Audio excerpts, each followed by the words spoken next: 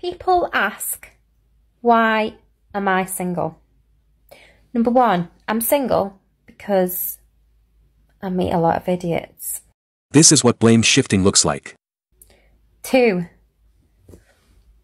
I'm very picky. She seems to have an inflated sense of self. 3, I do have high standards. She could lower her standards and expand her options. 4,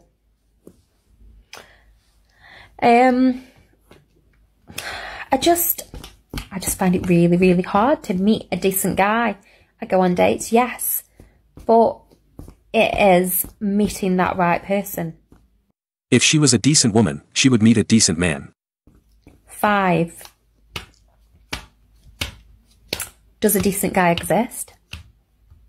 A rhetorical question, thinly disguised as an insult. Decent men only associate with decent women. 6, it's hard to find an actual man, actually. A man. At no point here did she take any accountability for being single. Maybe it's time she looked in the mirror.